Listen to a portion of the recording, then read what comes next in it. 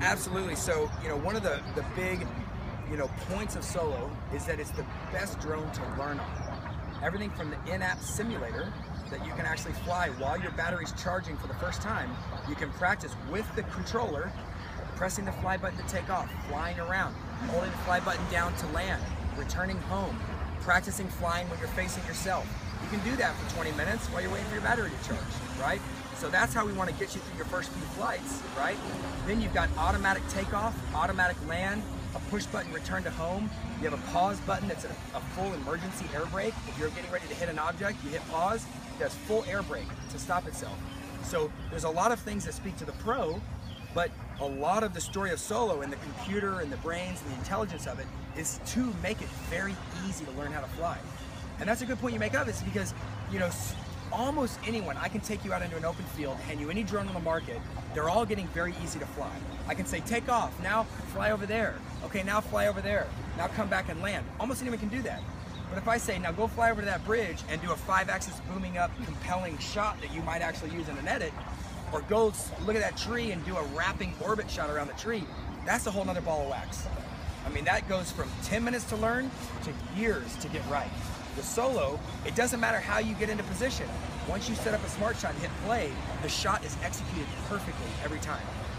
So yes, it's absolutely the best drone to learn on. And just finally, to think about now, I guess, for the future, I mean, is this really just the beginning of what we're going to start seeing in terms of drones for personal use? We are absolutely in the very beginning of the market. I think Solo is the first kind of mature, really well thought out product. That was 18 months ago, a greenfield exercise. We had been selling drones for years. We made a huge list of all the pain points and all the things that people wanted their drones to be able to do. And then we took that list and developed a way and a technology that allowed us to check all those boxes off, right? And where Solo launches is the very beginning of Solo. We have easily replaceable motor pods.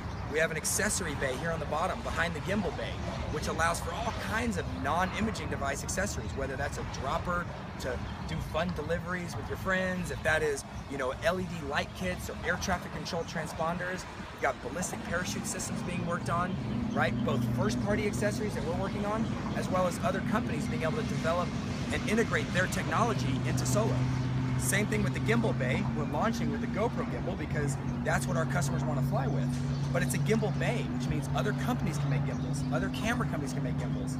So Solo, even if you buy it on launch day, 18 months later, you can have different motor pods, different extended batteries, a whole suite of accessories, all the different gimbals and imaging sensors that you can work in. They'll all be compatible with the Solos that sell on launch day. So we really want it to be the beginning of the story and for it to just keep getting better and better, both through firmware updates, which are all just a tap of an app, no wires or cables or USB, anything like that. We're constantly, every 60 to 90 days, we have updates scheduled where all kinds of new smart shots are coming out, expanded functionality of the existing smart shots. So both through firmware and software, as well as through hardware, Solo just gets better and better over time. See, I knew you'd talk, right? All right.